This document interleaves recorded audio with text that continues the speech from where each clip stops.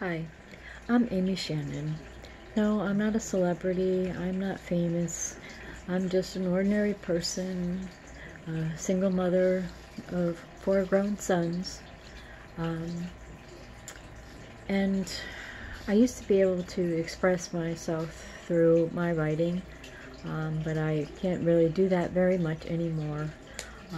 So I've been doing a lot of expressions of my feelings and thoughts that are going on, either verbally or I just kind of keep them to myself and they run around my head. Um, I want to talk about something that is kind of like the foundation of what my mother taught me. Um, my mother taught me a lot of things, but I think out of everything, the most important lesson she ever taught me was just to be kind. I always do my best to be polite, well-mannered, and be kind. I don't judge people based on anything except how they treat me and how they act.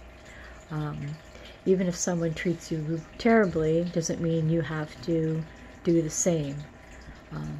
And I understand that there is a lot of hate in the world, and unfortunately, hate is that 4-letter word that I think, it goes back to the very beginning of time.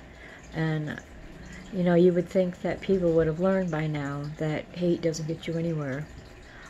It makes you angrier and it can turn you really inside out. I don't hate anyone. There may be people that I dislike, or that's about it, but I can't find myself hating anyone. And I've seen hate up front, personal, staring me in the face, and the only reason I was hated was because I was a wife. It doesn't have anything to do with being, a woman or anything else. My personality, or my talent or lack thereof, whatever. Or just because it's me, and it was just because I was there and I was his wife. That is where I've seen hate. However, I could never find myself to hate him in return, because what he was doing was anger, and that was feeding that anger, and I just don't believe in that. I support the protesters and the Black Lives Matter movement. I believe that humankind matters. Life matters.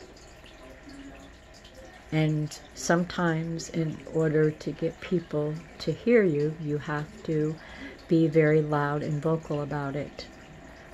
But the key is not just letting someone hear you, but having someone actually listen to you. We should not judge groups of people based on a few that may be not so good. You can't judge a person by what they look like, by who they sleep with, by who they love. You just accept them as they are.